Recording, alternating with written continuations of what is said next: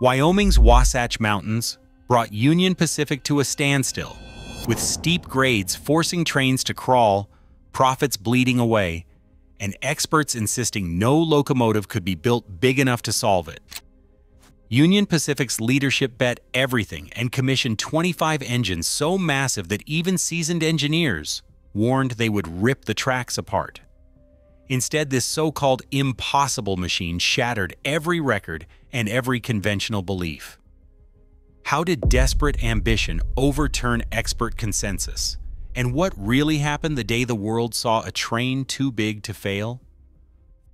Freight trains leaving Ogden, Utah, faced a relentless climb into the Wasatch Mountains, 65 miles of winding rails, climbing over 2,500 feet, at an average ruling grade of 1.14%.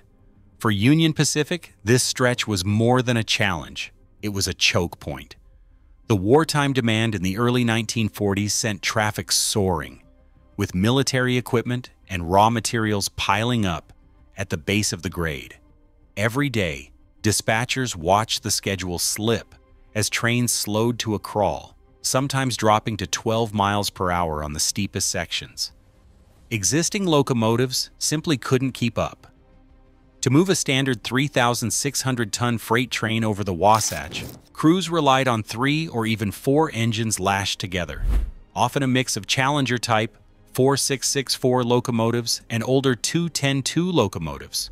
This meant more crews, more coal, more water, and more time spent coupling and uncoupling helper engines at small mountain towns like Echo and Evanston. Each additional locomotive increased the risk of breakdowns and complicated the already tight wartime schedules. The bottleneck wasn't just about slow trains. Every minute lost on the Wasatch rippled through the entire system. Delaying shipments from California to Chicago, Union Pacific's operating costs ballooned. Extra crews and locomotives strained the company's resources, while the wartime surge left little room for error. Delays became routine, and the prospect of missing critical military deliveries brought pressure from both Washington and Wall Street. Engineers and operations managers pored over blueprints and tonnage charts, searching for any way to squeeze more out of the existing fleet. But the numbers didn't lie. The Wasatch Corridor, with its unforgiving grade and sharp curves, was at its limit. The only options were to keep adding more locomotives, or to imagine something entirely new. For Union Pacific, the cost of inaction was measured in lost contracts, angry customers, and the risk of falling behind in a nation at war. The stakes demanded a solution that didn't yet exist. Union Pacific's boardroom, under the pressure of mounting freight delays and wartime urgency, faced a decision that would define the railroad's future. The executives rejected incremental fixes. They made a bold decision instead. In early 1941, they placed an order with the American Locomotive Company, spelled ALCO, for not 1 or 2 prototypes, but 25 of the largest steam locomotives ever conceived. The contract required the first unit to be delivered by September 5, 1941, with the rest to follow in rapid succession, each one destined to attack the bottleneck in the Wasatch Mountains head-on. This was not a cautious step.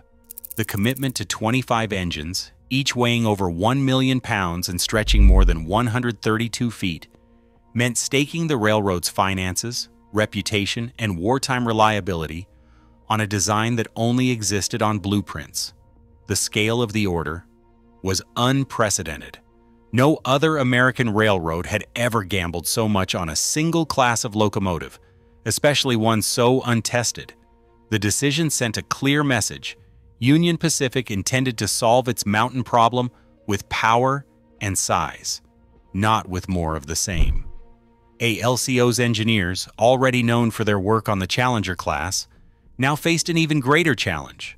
They were tasked with building a machine that could do what 3 or 4 locomotives could not: haul 3,600 tons of freight unassisted over the steepest grades in the West. The urgency of wartime production added further pressure.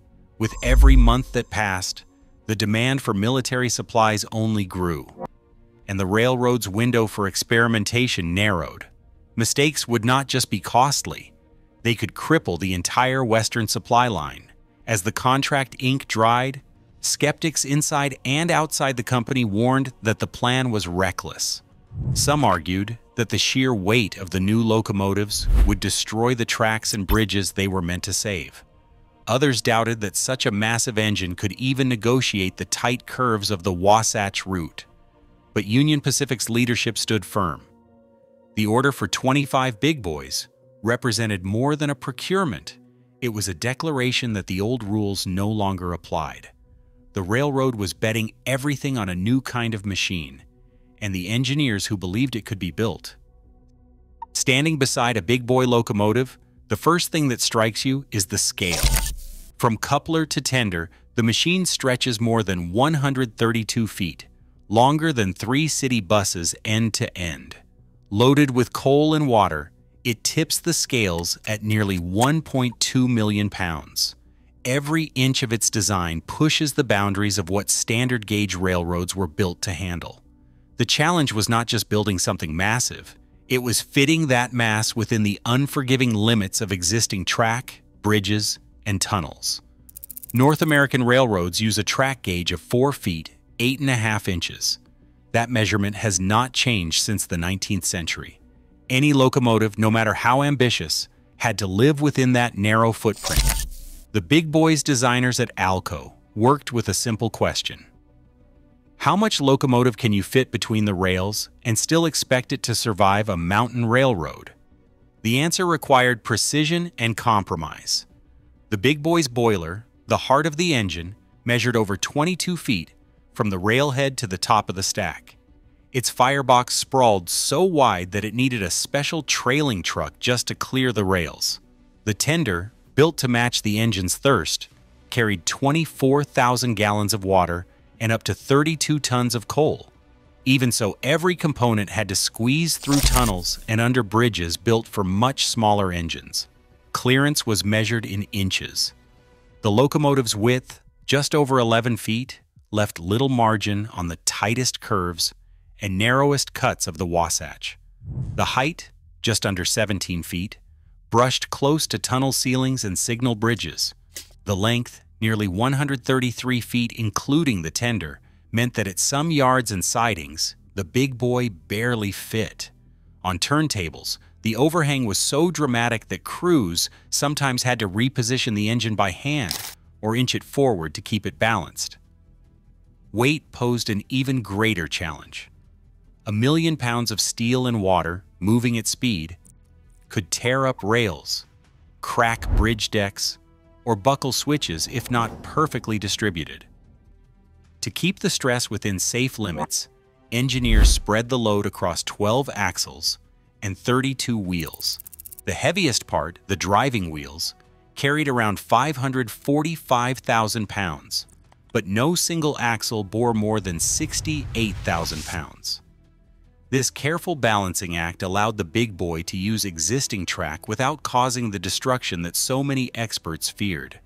Fitting such a giant onto standard tracks demanded more than brute force. It forced designers to rethink every dimension, every joint, every inch of clearance. The result was a locomotive that looked impossible on paper, yet managed to stay within the invisible walls set by a century of American railroad standards. The big boy's size was not just a feat of engineering, it was a tightrope walk along the edge of what steel, steam, and track could bear. The answer to Union Pacific's mountain crisis was not just size but movement, an engine that could flex and bend where rigid giants failed. Alco's design team reached for a solution that was as daring as it was practical: articulation. Instead of a single unyielding frame, the big boy's chassis was split into 2 separate engine units, hinged beneath one enormous boiler. The front engine could pivot independently, swinging side to side to follow the track's sharpest curves. As the locomotive entered a tight bend, the hinge allowed the front set of 8 driving wheels to angle into the curve while the rear set followed, keeping the massive machine stable and on the rails. Articulated locomotives had powered heavy trains for decades, but never at this scale, and never with this much at stake. The heart of the big boy's power lay in its four-cylinder simple expansion engine. Each side of the locomotive carried two cylinders, one for the front engine and one for the rear, all drawing high-pressure steam directly from the boiler. This arrangement let the big boy produce a continuous flow of power without the lag or complexity of compound expansion systems used in earlier mallet designs. The result was a locomotive that could deliver 6,290 horsepower at the drawbar, more than 6 standard freight engines working together. That kind of force was essential for the Wasatch grade, where long trains had to be pulled up 1.14% slopes without stalling or slipping. To feed this power, the boiler was pushed to its limits. Running at 300 pounds per square inch, it generated enough steam to fill a 2-story house every minute. The firebox, with its 150 square foot grate, demanded a constant supply of coal, stoked automatically to keep up with the furious pace. Every detail was a balancing act. The firebox had to be wide enough to burn low-grade Wyoming coal, but not so wide that it could not clear the rails. The trailing truck, a 4-wheel assembly at the back, carried the firebox's weight and kept the locomotive stable at speed. Steam flowed from the boiler through massive pipes to the cylinders, where it drove pistons nearly 2 feet across. Each piston stroke turned the driving wheels, 16 in total, spreading the engine's weight and force over more than 60 feet of track. The articulated frame meant that even as the locomotive flexed through a curve, all 16 drivers stayed in contact with the rails, maximizing traction and minimizing wear. Engineers at Alco spent months refining the hinge mechanics, testing scale models and full-sized assemblies to ensure the frame could handle the twisting forces of mountain railroading. The articulation was not just about fitting around curves, it was about keeping the locomotive's immense power under control. Without it, the big boy would have been too stiff for the winding tracks of the Wasatch, risking derailment or damage to the rails. In the end, the big boy became a machine that combined brute strength with surprising agility. Its articulated frame and 4-cylinder engine worked in concert, delivering the muscle to move 7,000-ton trains up impossible grades while flexing gracefully through the tightest bends. The skeptics had warned that such a locomotive would tear up the tracks and collapse under its own weight.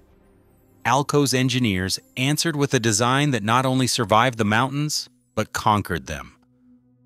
On a crisp September morning in 1941, Union Pacific's first big boy rolled out for its inaugural test run across the Wasatch. Skeptics watched closely, convinced that so much weight, over 1 million pounds, would crush the rails or splinter the ties. Crew members kept their eyes on the track ahead, but also on the dynamometer car behind, wired to record every jolt and strain. As the locomotive picked up speed, inching toward the first steep grade, engineers monitored axle load readings. Instead of spikes, the data showed a surprising evenness. No single axle bore more than 67,800 pounds, well within the limits set by existing infrastructure. By comparison, the old method, 3 smaller engines lashed together, had concentrated heavier loads on fewer points, stressing rails and bridges more than this single massive machine. The numbers told a clear story. The big boy's articulated frame and 12 axles spread its weight so efficiently that the rails handled the load without complaint. Crew logs from that first run note a quiet confidence as the engine crested the summit at speed, with no sign of the feared track damage or structural groaning. One fireman later recalled watching the gauge needles stay steady, even as the locomotive thundered through the tightest curves. For the first time, the myth that the big boy was too big for the tracks began to unravel, not in a boardroom, but out on the mountain, where evidence left no room for doubt. Tonnage logs from the 1940s and the 1950s tell the story in numbers. Big boys became the backbone of Union Pacific's mountain operations, routinely pulling trains that stretched for more than a mile and weighed as much as 7,000 tons. Dispatchers in Ogden and Green River watched as schedules tightened and bottlenecks faded.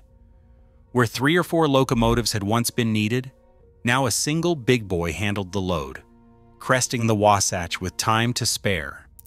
On the steepest grades, these engines kept up a steady pace, often holding 40 miles per hour with 100 loaded cars in tow.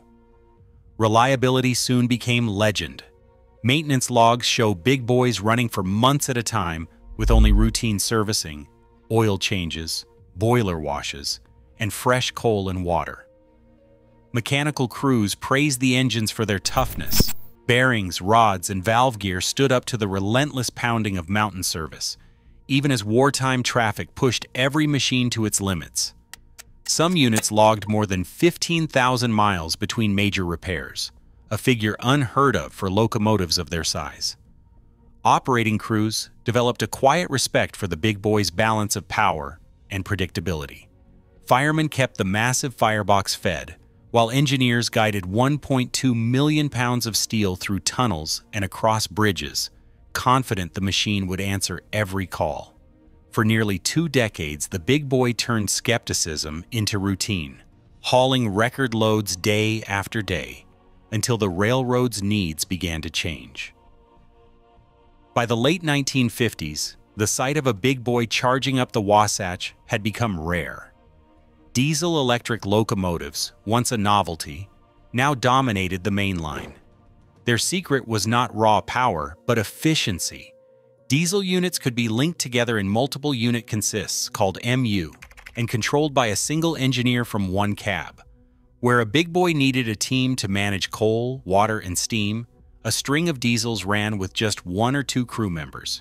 Maintenance shops found that diesels spent less time sidelined, needed fewer major overhauls, and could run day and night with little more than routine checks. Fuel costs dropped, and so did payroll. For Union Pacific, the numbers were impossible to ignore. 3 or 4 1,500 horsepower diesels, each smaller and lighter than a big boy, could match its pulling power while slashing operating expenses. By 1959, all 25 big boys were retired. Some scrapped, others sent to museums. But the story did not end in silence. In 2013, Union Pacific reacquired Big Boy number 4014 from a museum in California.